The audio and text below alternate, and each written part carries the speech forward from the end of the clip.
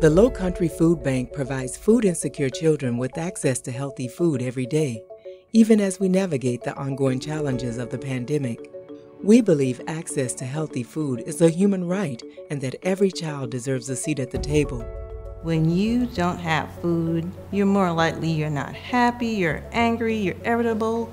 So being able to provide food brings on a positive mood. Feeding mind, body, and soul is just so important because without food, you can't nourish any of the parts of your body. 1 in 5 children in the Lowcountry does not know where their next meal will come from. We live in a world today where I feel that we should not see a situation where anyone should be going hungry.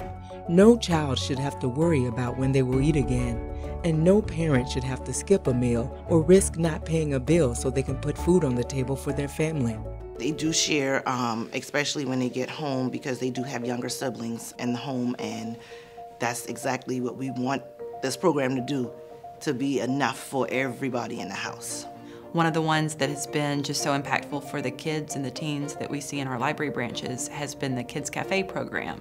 We know that there are kids in Charleston County and in many counties that they have their meals at school and then they may not get another substantial meal until they go back to school the next day. To fight childhood hunger, our dedicated community partners distribute food and educational materials to meet children where they are through the following Lowcountry Food Bank programs: food pantries at schools, meals to take home on weekends and during school breaks, freshly prepared meals at after-school care programs, fresh produce at neighborhood food distributions,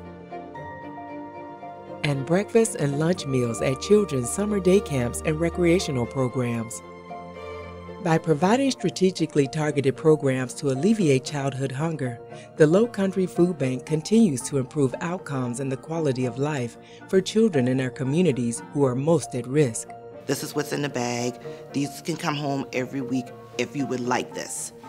And we would get more of our children who we are missing, because I feel like we're missing plenty. Unfortunately, we again served more neighbors last year than we did the year before. We continue to face challenges because of COVID-19, such as high food costs, supply chain issues, labor shortages from food suppliers, and transportation delays.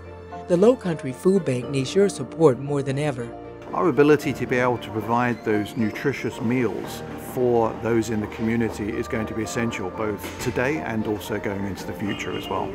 Only through working in concert with donors, community partners, volunteers, and our dedicated staff can we ensure that every child has a seat at the table every day to have access to healthy food. $5, $10, $15, 2 or 3 canned goods, it really feeds a family. They are so grateful. They're so appreciative, and it just does all the good just to see how grateful they are. Donate now to Lowcountry Food Bank. Every time I'm going in these classrooms and I'm dropping off these bags, that's a child that's not going hungry.